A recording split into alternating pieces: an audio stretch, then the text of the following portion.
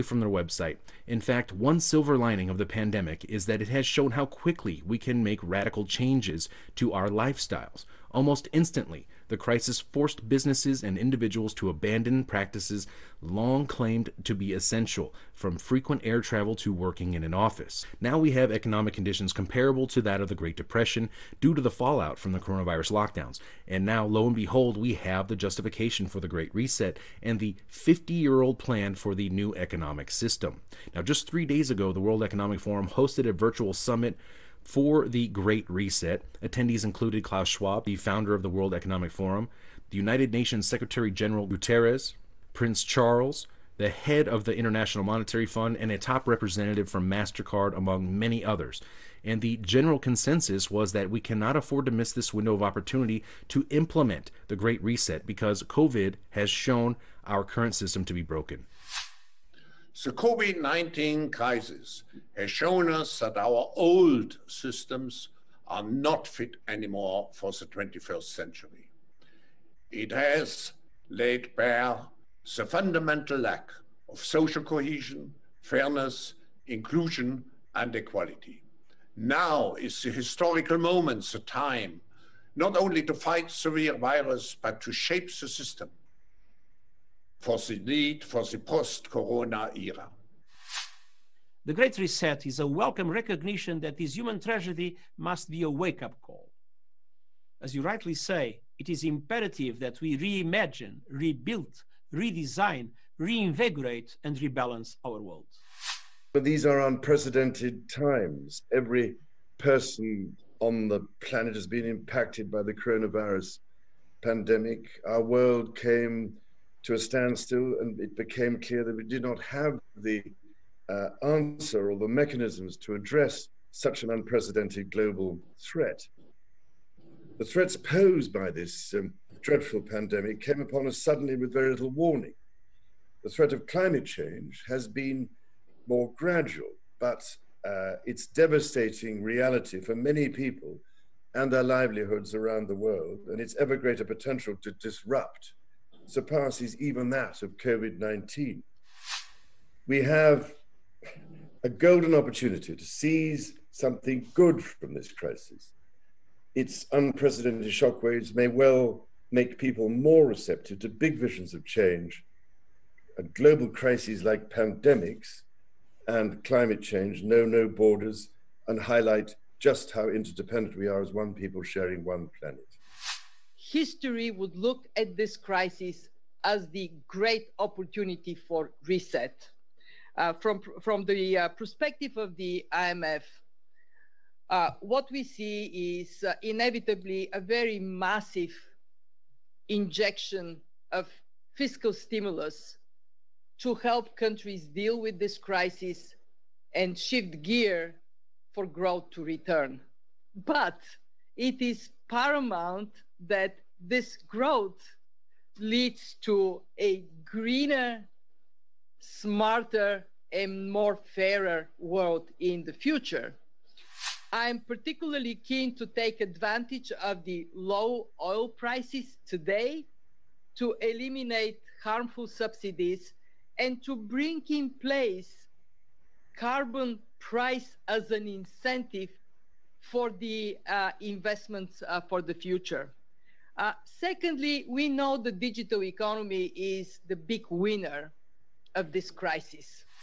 We have a choice to remain passive, which would lead to the amplification of many of the trends we see today: polarization, nationalism, racism, and ultimately increased social unrest and conflicts. But we have another choice. We can build a new social contract, particularly integrating the next generation. We can change our behavior to be in harmony with nature again. And we can make sure that the technologies of the fourth industrial revolution are best utilized to provide us with better lives. In short, we need a great reset. Abusua ene da ho no into coronavirus no yeah fini pretty figures no na 13,000 plus na 10,000 on what more near Chase and Chase a whole lot of issues no on now they are talking about the solution is a per video near and the not say and the only solution no and it's on better reset the world. And as of a new world order. If you are going to reset the world, there new world order and one. It is the next because much as someone will say coronavirus, some will say your old system, you did 2 years here no. A bogus now. You need to be agent. We have to reset the world. Or see, we are seeing she should be from. That's a new world order no. Yeah. And a banner. Yeah. Right. Over. Transform here. And you know, new world order na banner. And I did in line with Agenda 21 last week. Yes. By 2030, UN one share baby I press here kuni. Okay. And you know reset no. A honor a kwa. And you know we are talking about global governance system. Senior last week, David Icke, my say national sovereignty. A idea multi. And now they are ever pregnant and then we are thinking global and no name matter. Now we the ever be the kind of Ghana and think tank groups. Woman ever so man by church, Mukra, chain, class swap, or more do a man the ever. No, they be a share baby, a who baby. That's why they are Montias. And the bass are more 10 times removed him, agronomal sense removed. Who said the Canada over the bar? Oh, also, say any day. Yes, so the idea behind the consent for they are going. Now, resetting the world, you know, actually say absolute control. Yes. Because you did 2030, at the end of 2030, you know, can say you control every facet of life of the inhabitants of the earth. It is a reset, no so bad there. Or also so can say it is about control. Yes. The human be because of can be said. Fourth industrial revolution, artificial intelligence, any robots, and only a baby eduma. And the human be brave, we are see robots never baby take you over. And the bedroom revenue now we nipa, and so now to feel we need you mind. What you know, if you say COVID-19, you know, about excuse I did burning down the present economic system. Near setting up a new one, a bit tie into UN Agenda 2030. Now, January 2021, Omobile Twin Summit. That's the next year. Next year. To another program. I want to fine tune the Great Reset. Okay. World leaders, and as a government leaders, any business leaders, Omobile Davos. Okay. And after 400 cities, Omobile multi-stakeholder network. I know they are young people, and they are doing my dream because we are building a new order, integrating the next generation. In the next video, no, a new natural say 3 components and the Great Reset. Okay.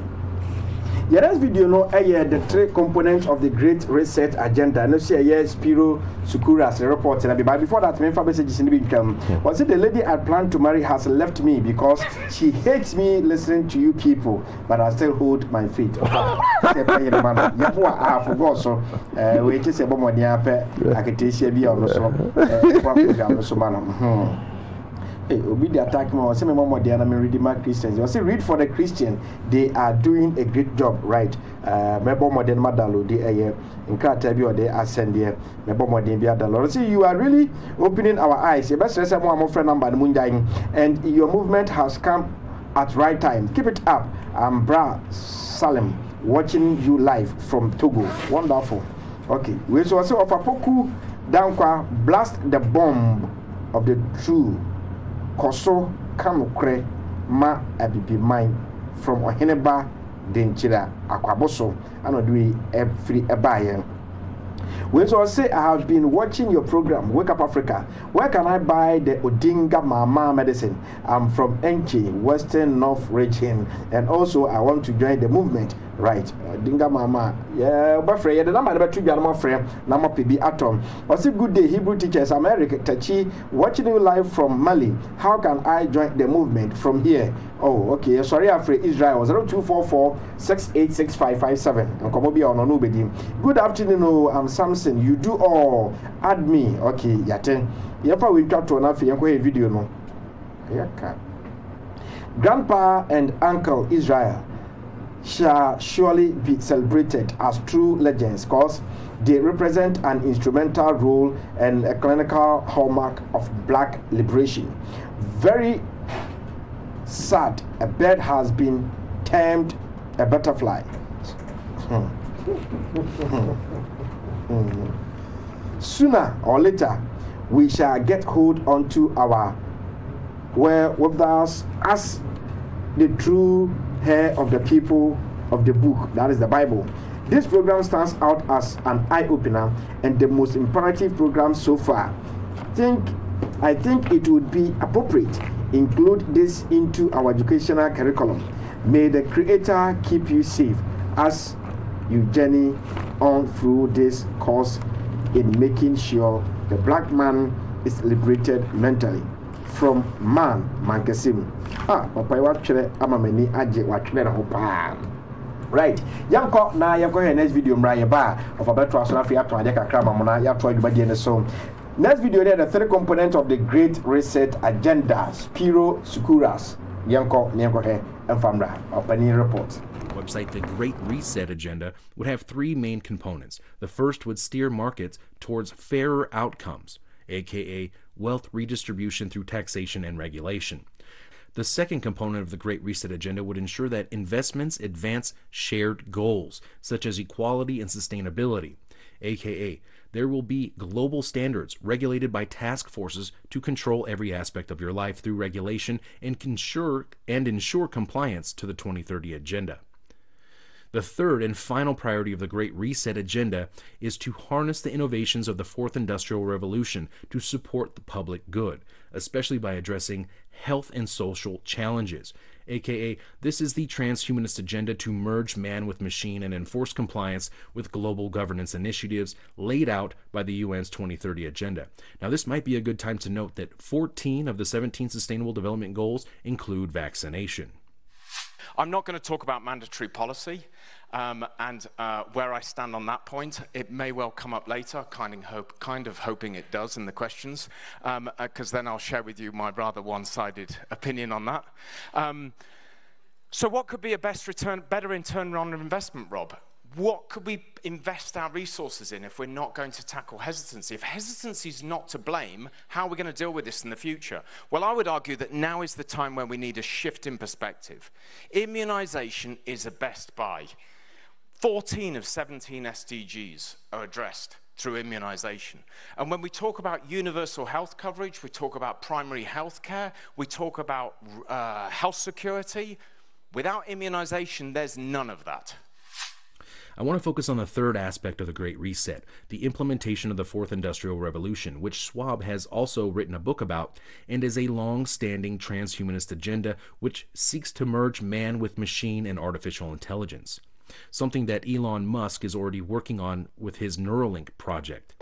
There you just heard Klaus Schwab, the founder and executive chairman for the World Economic Forum, say that the Fourth Industrial Revolution is going to change us, change humanity. With the ability to visualize brain activity, for example, through a simple consumer-based EEG device, it gives us access to ourselves in ways that we've never before thought possible. It unlocks the black box that is the brain and enables us to really, truly be able to realize an identity that is aspirational. There's now a scientific foundation for the effects of mindfulness on the brain, on the genome, on biological aging. And when the human mind does know itself, then you get the potential for a new renaissance that restructures itself in terms of our relationship to life, our relationship to the planet, our relationship to work. We need a different economic model. And by that, I don't mean capitalism versus communism. What I'm talking about is a shift in the system along the lines of the two big changes that happened in the 20th century, Keynesianism, with a much greater focus on health and education and the role of government working with business, and then a reaction against that in late century to neoliberalism, where the focus was on free markets, freedom of the individual, and getting governments out of the way. We need a shift to a new system that will allow us to meet the basic needs of every human on the planet, that will live within planetary means, that will be fairer, and that will be focused as its key goal, not on growth per se, but on maximizing human well-being. And history tells us that a values shift is triggered by creation of a new story about how we want to live. They were talking about this new economic model not being based on hard work or being a business owner or creating wealth and success. They were talking about a new global economic order that will be fairer, they say, and essentially redistribute wealth, your wealth, as they see fit to lower the standards where you are in your countries or in some countries and raise them in others. So the goal is no longer, I want to be less bad, less monotonous, less unsafe, less unjust. It's really about a diverse, safe, healthy, and just world with clean air, clean water, clean soil, clean energy. Together we are fighting to preserve our fragile climate from irreversible damage and devastation of unthinkable proportions. Are you beginning to see how this COVID crisis has accelerated the 2030 agenda and global governance, and how they use public figures such as celebrities to help sell it to the public because people do not trust governments and institutions? Now, of course, the Fourth Industrial Revolution will be sold to humanity as a way to better mankind, a word which they don't want you to use. Mankind, the UN doesn't like that. They want humankind, right? Anyways, they will make paralyzed people walk again. They will help the blind to see. And while this is all amazing and great, history shows us that time and time again, things that could be used to benefit humanity are often weaponized and turned against humanity. Humans have always been using tools, but because of the recent advances in technology, we're beginning to have machines that can augment us in all sorts of interesting ways. I was the first person in the world to be able to voluntarily move my legs while stepping in a robot by exciting the nervous system using electrical stimulators directly onto the spine. We believe that a cure will be possible if enough of the right people have the will to fast-track a cure for paralysis. The projection of 5 million jobs lost by 2020 to technology is serious, but it's not the main question. Construction, manufacturing, services, public health and education, these industries will still exist. The main question is, what will be the future of work? How will we define work? How will we share the wealth? One of the things that I think is so essential to free and open societies is freedom of thought. And up until now, the conversation we've been having is around freedom of speech. Once we can access people's thoughts and access people's emotions, we have to create a space that enables people to think freely, to think divergent thoughts, to think creative thoughts. And in a society where people fear having those thoughts, the likelihood of being able to enjoy progress is significantly diminished. Did you just hear that? She said right now the discussion has been around free speech, but basically once we get that out of the way, once we get access to people's thoughts and once we get access to people's emotions, we need to create a framework for people to think in so people aren't scared and so people are safe. This is absolutely terrifying. Talk about thought police. They are fully intending and telling us right now that they plan to have direct access to your thoughts and to your emotions and be able to manipulate them as they see fit, of course, for the greater good. This is not about saving the planet. This is not about equality. This is about control. Many of the jobs will be taken by robots, so they will redefine work and what it means to work. They want to redefine what it means to be human and determine for you your role and your future of being essentially a transhumanist cyborg integrated into this new control grid. Now, right now we are witnessing the controlled demolition of the current system of control by design in order to usher in this new transhumanist agenda, this new system of global governance, this new digitalized system of control where we will be unable to distinguish organic life from artificial. We won't even have access to our own thoughts, or we'll have access to them, but we won't even be able to control our own thoughts and emotions because they're going to do that for us, because we're going to be tied into their grid system. Now, the current system was never meant to last forever. It was meant to last only long strong enough to enslave humanity through debt, and until technology caught up to the technocrats' envisioned future. And now it's here. Now, do you think that the central banks would take responsibility for the collapse of the current system? Do you think that the governments would take responsibility? No. The virus is here to take the fall. The virus will be the excuse to burn down this old system, as we're seeing happen right now, and out of the ashes, this new